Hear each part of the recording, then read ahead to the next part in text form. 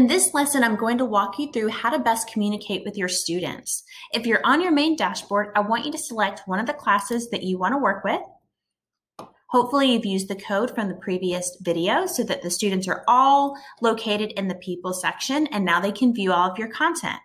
If you direct your attention to share something with your class, I want you to click on this option here. This will provide you a space to be able to add a Google Drive item. You can pull anything from your Google Drive. So brainstorm about a Google Doc, a slide, a spreadsheet, a form. You can also provide a link to an article, a resource, something that you want them to research. It could be a document that you personally have created for your students, and then also a file. So if we were to share this announcement,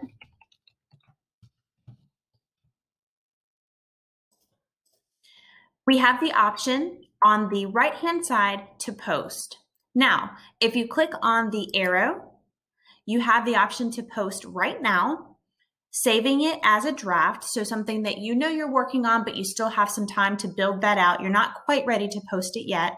Or if you're trying to get your students in a routine, but you kind of want to chunk out your own personal time where you are creating that content and it's going out very consistently for your students, which I highly recommend, you can select schedule. That way, if you have specific announcements going out on a Monday for work that's due on Wednesday or Friday, it's very consistent and you can build that out in advance. So that's one of the really great features of Google Classroom.